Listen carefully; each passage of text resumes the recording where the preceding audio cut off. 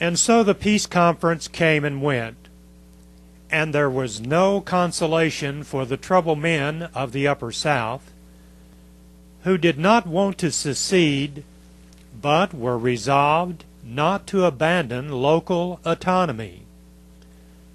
Virginia was the key to the situation. If Virginia could be forced into secession, the rest of the Upper South would inevitably follow. Therefore, a Virginia hothead, Roger A. Pryor, being in Charleston in those days, poured out his heart in fiery words, using a Charleston crowd to precipitate war in the certainty that Virginia would then have to come to their aid. When at last Sumter was fired upon and Lincoln called for volunteers, the second stage of the secession movement ended in a thunderclap. The third period was occupied by the second group of secessionists.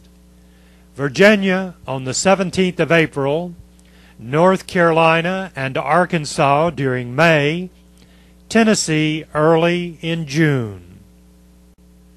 Sumter was the turning point. The boom of the first cannon, trained on the island fortress, deserves all the rhetoric it has inspired. Who was immediately responsible for that firing which was destiny? Ultimate responsibility is not upon any person. War had to be.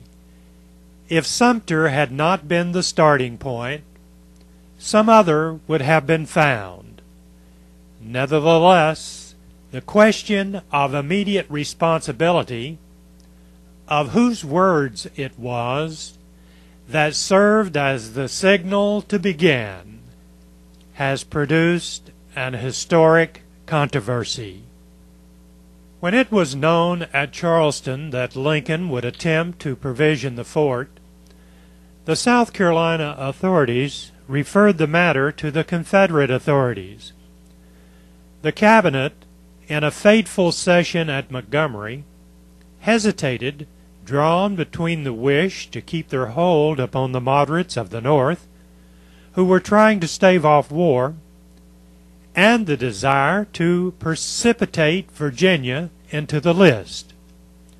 Toombs, Secretary of State in the new government, wavered, then seemed to find his resolution and came out strong against a demand for surrender. It's suicide, murder, and will lose us every friend at the North. It is unnecessary. It puts us in the wrong. It is fatal, said he.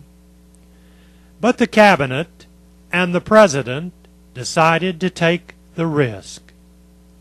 To General Beauregard, recently placed in command of the militia assembled at Charleston, word was sent to demand the surrender of Fort Sumter.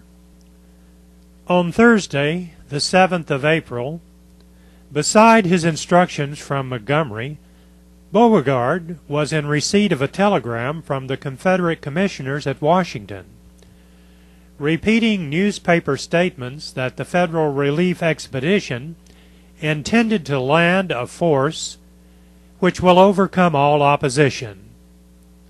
There seemed no doubt that Beauregard did not believe that the expedition was intended merely to provision Sumter.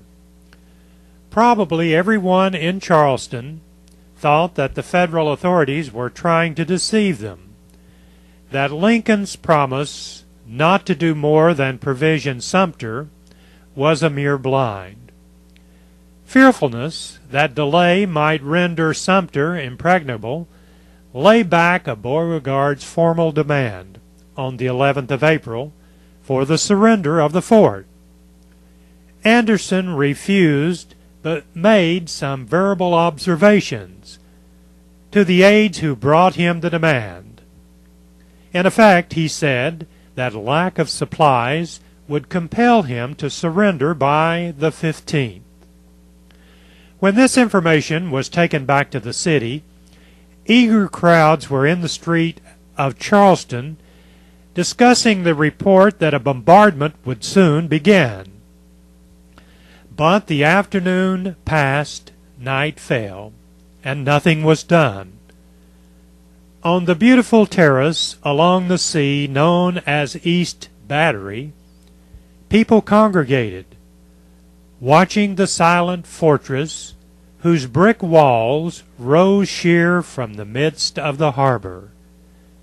The early hours of the night went by, and as midnight approached, and still there was no flash from either the fortress or the shore batteries which threatened it, the crowd broke up.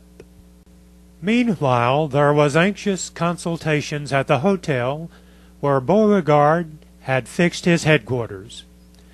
Pilots came in from the sea to report to the general that a Federal vessel had appeared off the mouth of the harbor. This news may well explain the hasty dispatch of a second expedition to Sumter in the middle of the night.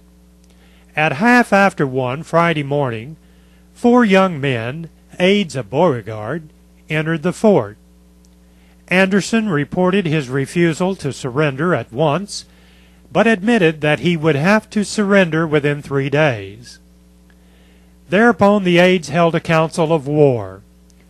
They decided that the reply was unsatisfactory and wrote out a brief note which they handed to Anderson, informing him that the Confederates would open fire upon Fort Sumter in 1 hour from this time.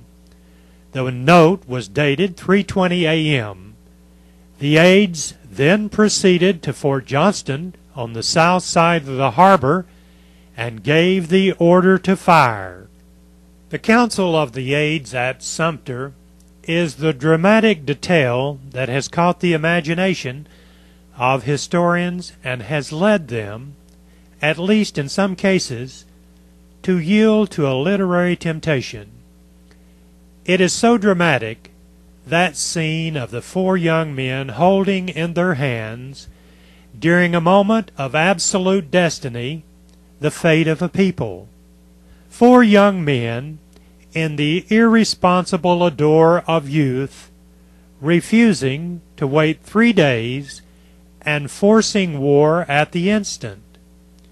It is so dramatic that one cannot judge harshly the artistic temper which is unable to reject it.